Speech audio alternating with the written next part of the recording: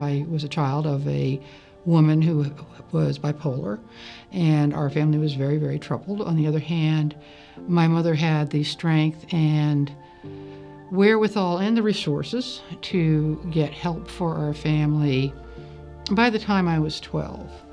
And there are 4 children. All of us have been successful adults.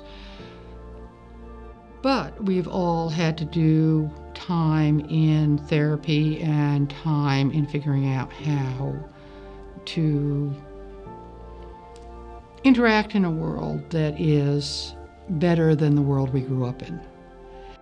When you're 12 and all you have is your family and all you have is no end in sight to what you're living, how do you get hope?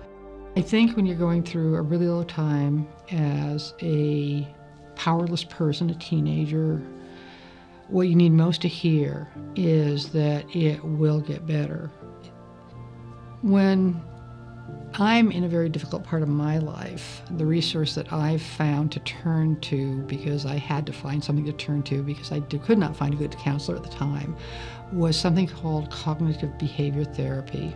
There's an excellent book out on it called The Happiness Handbook by David Burns. What this basically will help anybody learn about is just how your mind works and basically some thought patterns that we all tend to have. And it just will give you some tools to get you started while you're trying to find professional help if that's the route you end up wanting to go, or it may be enough to get you where you want to go. Just have faith that even though you don't know who they are, there are people out there who are pulling for you and hoping that you make it and will be devastated if you don't.